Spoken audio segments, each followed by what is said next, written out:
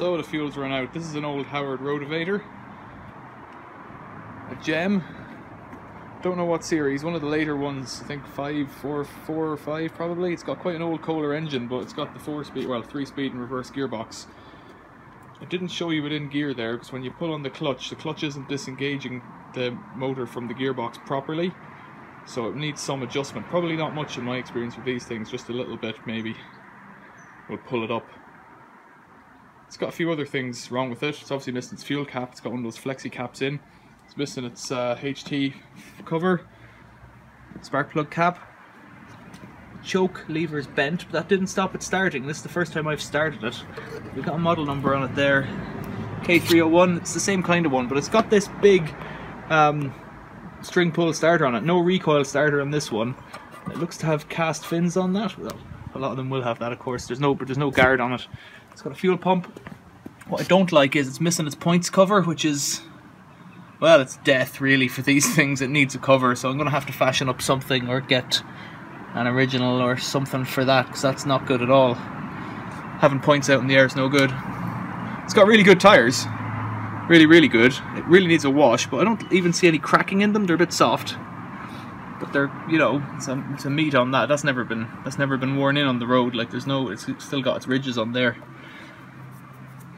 The tiller end is a bit of a nightmare. That weld's failed. That weld's failed.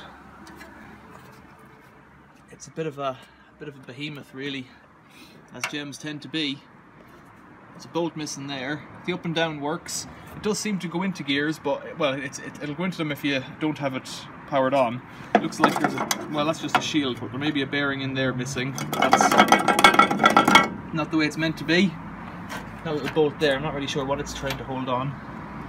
It's missing its back starter handle, but of course that really doesn't matter on this one, given that it's got the pull starter on the front.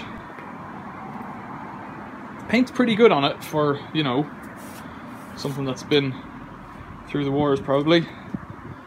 Could easily be 50 years old. It's got its toolbox, nothing in it. It's missing a plate there. Can't remember what it should say. It's got its serial number. Throttle's a bit mashed up, but no hassle. It's missing a pin there, clevis pin from there, or a pin with a clevis pin. And it's just, I tried to give it a clean there where it's going, but it's so filthy. It's going to need a good old clean. And I think a good clean will do it, and then maybe look at getting a scrap one. I wonder, is it a bit wider actually? It looks more like a 2-foot, because I've had other ones before that were a bit daintier, a bit narrower in the back and whatnot. So it might be a longer model. But yeah, there you go. Yet another Howard gem to add to the collection. Not that I've got any other ones at the moment, but my past collection, and it'll go on the playlist as well, I guess. So yeah, another piece of stuff from Boots Owen. Thanks for watching. See you later.